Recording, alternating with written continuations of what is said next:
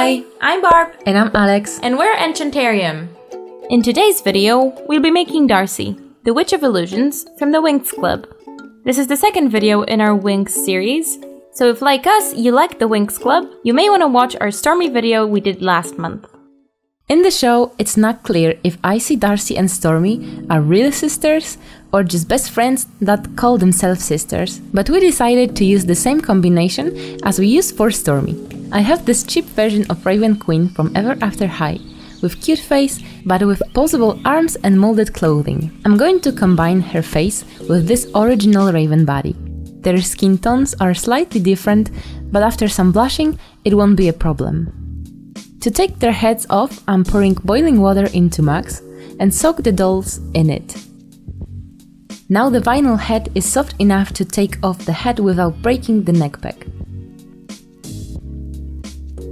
The first step is always to remove the hair, so I'm cutting them as close to the head as possible. Using the same scissors, I'm removing the rest from inside and pull out the ends through the neck hole using tweezers. I'm using acetone to wipe off her factory makeup and scalp paint. For the main part of the head, I'm going to use Hot Toffee Nylon from Retro Dolls UK. I'm repainting the head brown and blonde to match the color of the hair. The rerouting process is the same as always. I'm taking a small strand, wrapping it around my finger, threading the needle, poking it into a hole and repeating it a million times. I left some holes empty because I want her hair to look slick. I made one side of the part and now I'm rerouting the other side using the same holes. The last thing is to give her the signature blonde strands in the front, and for this I'm using Buttercream Kiwi Nylon. I blend some of the hair for a smoother transition.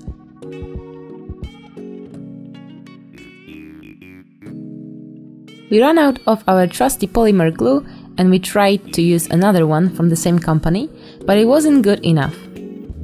I poured some of the proper glue later. You may have noticed my recent obsession with heat transfer vinyls, and this video isn't any different. We're gonna press some vinyl, okay? I'm taping over my paper printout to make it stronger, and I'm tracing over my shapes with a sharp X-Acto knife.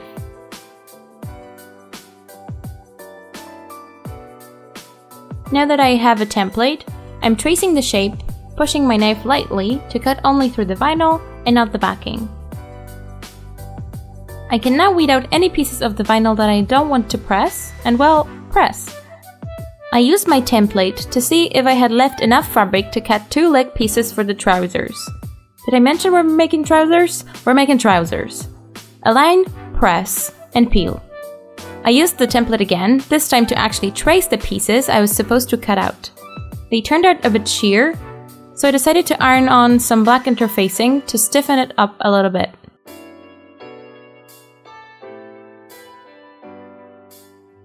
The second ironing left a texture on the vinyl, so maybe do them in reverse. Now for the actual pants tutorial.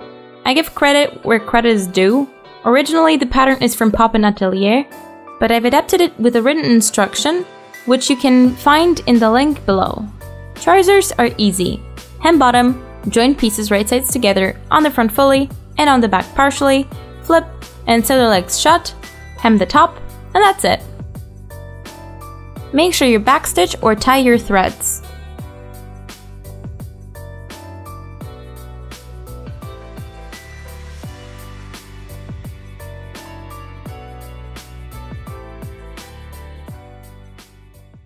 To protect the nylon hair from being destroyed by MSC, I'm covering the head with a piece of cloth and pins. I'm starting with shading with pastels and the sketch with brown pencil. If I make a mistake, the brown pencil is easier to remove than the black because it's less pigmented. I aim for a Jessica Rabbit inspired glance with half-closed eyes, high eyelids and high eyebrows. For Darcy's makeup, I couldn't resist the temptation of a smoky eye. She's my favorite of Trix and she has to be perfect. Because her original color palette includes a lot of purple, I'm doing her eyeshadow with a purple pastel, but I couldn't achieve the vibrant color, so I switched to watercolor pencils. I'm doing the blushing and shading here and there to give the face some realistic touches. One of the most satisfying things for me is painting all the white parts on the face. It brings so much life to the doll. With watered down white paint, I'm detailing the eyelids to pop out even more. This is something that I've learned from watching drag makeup tutorials.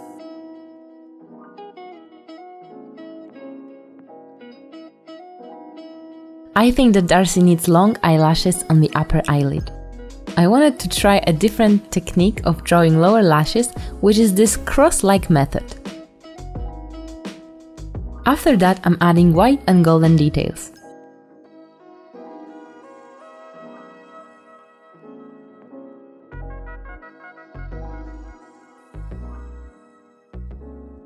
You may have noticed that I like to add freckles and skin texture, and Darcy will not be an exception. I'm drawing light brown dots on her nose and cheeks, and then painting them white and golden. To finish the look, I'm adding 2 coats of Perlex Powder Shine.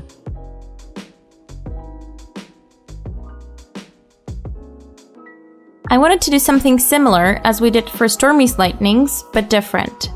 We came up with a sketch of kind of like a halo, but with some dark magic orbs. I modeled it in Fusion 360, split it into parts and sent it to my resin printer because we were going to cast them in resin later. After that printed, I had some post-production to do. You can see a before and after sanding. We also added some primer. Next, I built my mold box. I thought it through to waste as little silicone as I could because it's expensive. I built it with tape, a thin acrylic sheet, and plasticine. The plasticine is there to help make the mold level and help with releasing the silicone later. I pushed everything down into the plasticine as best I could, and it's time to welcome you again to the Hazardous Materials Lab. Starting off with silicone, I'm mixing it according to the instructions on the packaging. I try to pour with a thin stream to discourage air bubbles to form. After I fill my mold, it's time to bang the table like a madman or madwoman to help the bubbles reach the surface. You can also blow through a straw to pop the bubbles on the surface. After that's cured, I release the mold and start mixing some resin. I was going for that petri dish effect, but the domes were too small to make it noticeable. I tried a second time with a different approach and had Alex paint the first failed batch, which, needless to say, was the best one. Now let's see what a feat of engineering this thing is. You push one half of the orb into the mold, pour resin on top, and join the other half of the orb with the resin that also is the halo. Does that make sense? I hope it does.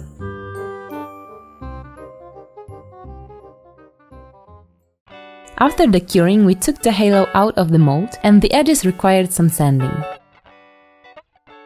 I found this necklace in our stock box and I think it can work as a holder for the halo. Just like with Stormy's wings, we want it to be removable. My first try was the hot glue, but the orbs are too heavy for it. We didn't notice it earlier, but the resin from which the halo is made is too flexible to stand straight and hold the spheres up. I had to change the design a little bit. I'm using hot glue again, but this time I'm adding a wooden armature between the resin pieces and wrapping it with a lot of wire. I know it's not the elegant solution, but it works. I gave the wire a coat of hot glue and attached the necklace, and now I'm painting this thing with dark purple paint. Do you remember me talking about Raven's molded clothing? Now I'm going to do the same with Darcy's top. Usually I'm not responsible for clothes, but Barb said that if I want the look from the concept art, it had to be sculpted. After sketching the outline of the top, I'm grabbing our best toxic friend, epoxy sculpt. Always wear gloves when handling it. I'm roughly building the clay on the torso and then smoothing it with a cocktail stick. My idea for this top was to refer to Darcy's casual outfit from the first season. When the basic shape is ready, I'm smoothing it again, but this time with watered finger and a brush. After it cures completely, I'm sanding it for a better look. Our Stormy had a lot of strong body blushing, but I think that Darcy should have some brown touches to make the plastic look a little more realistic. At this time we are going to use purples and pinks as Darcy's color palette, so I'm painting the top in these colors. After Barb made these gorgeous pants with golden stripes, I wanted to paint the swirls to match the rest, so I'm adding the hint of gold. I imagine Darcy as an intelligent and elegant but also dangerous witch, and I think some tattoos will be perfect to bring out her rebellious side. I'm painting them with purple paint on her neck and arms. The paint needs protection, so I'm covering tattoos with matte acrylic varnish to prevent it rubbing off. As for accessories, I chose to trim some stock Monster High shoes to a more interesting shape, which I did using a sharp X-Acto knife. I cut along existing mold lines, so it was pretty easy. I made her some nail extensions, just like I did for Stormy. I've also sewn her a black coat, to which a tutorial has also already been filmed, and you can see it in depth in our Yolanthe video. Both of the videos will be linked below. It's time to style the hair. I was trying some braiding, but I didn't like the first two results, and in the end I made a really simple short braid. I'm gluing a cute accessory made from an accidental resin drip at the back. I really like the moon motif, and Darcy looks like she could enjoy having this kind of decoration on her face, so I'm painting the little golden moon on her forehead. We want to keep the shoes dark and simple, but I thought they can work better with overall color scheme if I paint them purple. They still look black, but now it's the right shade of black. I found these metallic decorations that we received from one of our swap partners, and I'm gluing them on the shoes. I wanted to spice up the pants a little bit, and I'm adding the metallic accessories in the front. After attaching the earrings, Darcy is finally finished. This is how she turned out. While the photos scroll through the screen, we'd like to bring up the fact that because of the new policy of YouTube forced by the FTC, starting from January 1st, some of our videos might be relocated to YouTube Kids or have disabled comments, notifications, and ads. This may not sound like the end of the world to some of you, but for family-friendly content creators, it's a big struggle. We're asking you to sign a petition to help save the doll and craft community on YouTube. All you need to know is in the description box below. As for this year, there will be 2 more videos coming, a collab video in the beginning of December and a Christmas special video.